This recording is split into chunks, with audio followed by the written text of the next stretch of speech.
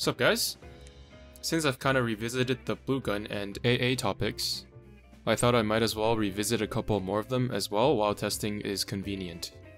In particular, I want to take another look at the Drake gun and magnetic torpedoes.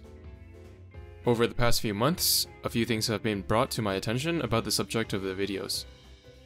Let's start with the Rainbow Heavy Cruiser gun, also known as the Drake gun.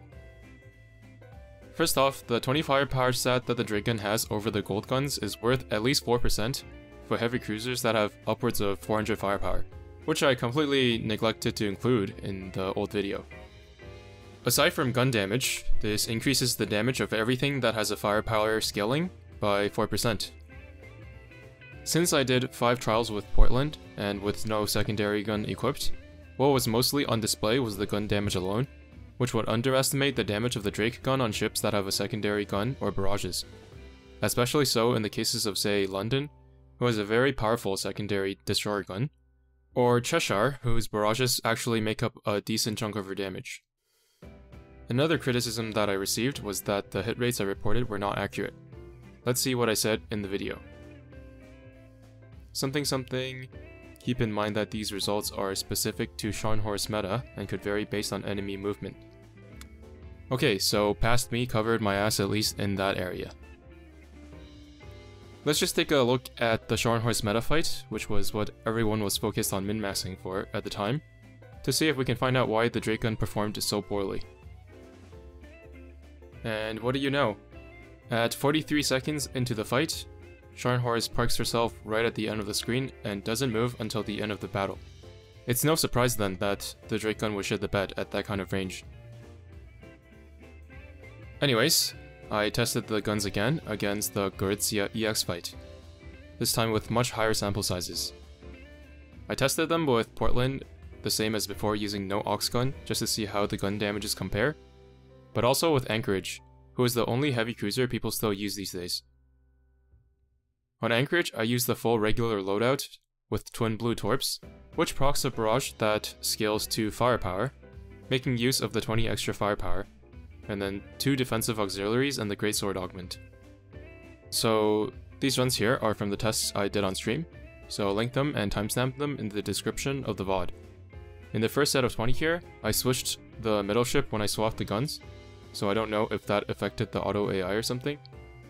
But the SAP gun won in both cases of 10 runs. In the second set of 20, I had Javelin in the middle for all 10 runs. This time, the results were reversed with the Drake gun winning slightly for both ships. After that, I did a set of 40 runs while I was testing 76mm versus 100mm on Yukikaze at the same time. Once again, the Drake gun won out for both ships. The margin is very small for Anchorage though. And finally, I did one more set of 40 runs, 20 with the Drake gun and 20 with the yellow SKC from the Brunhilde event, which is third in medium DPS, and on paper, Drake gun deals 9% more damage than it, but it has the widest angle and tightest spread. Overall, the average damage is nearly identical between the 3 guns because it's pretty much just the sliding scale between higher DPS and then worse ballistics on one end, and then lower DPS with better ballistics on the other. Based on Gorizia's movement, it seems like there's a marginal gain from using Drake gun, and it remains true that the further away the enemy likes to stay, the worse the Drake gun becomes relative to the other 2 guns, while the closer it is to your vanguard, the less of an issue spread is for the Drake gun. Some people might have decided not to upgrade the Drake gun to plus 13 after seeing the old video, and in hindsight it seems like I've done them a favor. Although the Drake gun is likely the best gun in terms of DPS for all armor types in many cases, given the current state of heavy cruisers and the fact that we now have Plymouth gun and the URDD gun, its value in being upgraded to plus 13 is lower than ever. Next, let's move on to the magnetic torpedoes. The criteria I picked to count the number of hits could be seen as arbitrary, so I just did a bunch of runs with the 2 different mag torps against Gorizia, since it's much more convenient now than how I was testing it before. So these results will include preloads and all, which was not included before.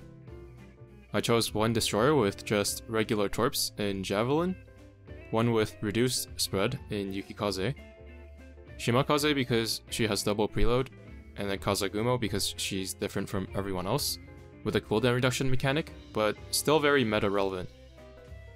Back when I made the video, I had my quint mags at plus 11, and recently I finally caved in and upgraded them to plus 13 because there aren't many torpedoes to upgrade anyway. As you can see, the quads won by a small margin for both Javelin and Yukikaze. The saddest part though is that neither of them were actually able to land an extra salvo of torps within the 57-second duration of the fight, and if you don't believe me, you can check the test footage for yourself. The reason that the quads won for Javelin was due to slightly better timing on her 20-second buff, and for Yukikaze, she was able to trigger the barrage on launching the last salvo of torps, despite the torps not being able to land on the target in time. On the other hand, Yukikaze had enough reload to often land an extra salvo of quad mags, so you can see a nearly 10% increase in damage. On Kazagumo, the cooldown doesn't matter as much, so the quints won out by about 5%, but the margin is very small, and more than half of it comes from the 20 torpedo stat alone. In the end, it seems like quads perform about the same as quints against single target even at the same number of salvos, but in a 77-second long meta fight, they can even squeeze out an extra salvo. It is however possible that the rainbow mags are better in the current meta fight as there are 5 enemies, but the difference is likely not super noticeable. In any case, I don't think I've done anyone a disservice by suggesting that they're not worth investing in. Anyway, that's gonna be it for this video. If you're truly interested in min-maxing down to the finest details, then I hope you're not taking all my videos at face value, but rather using it as a platform to start your own journey of discovery about the intricacies of Azur lane. Thanks for watching, and see you in the next one.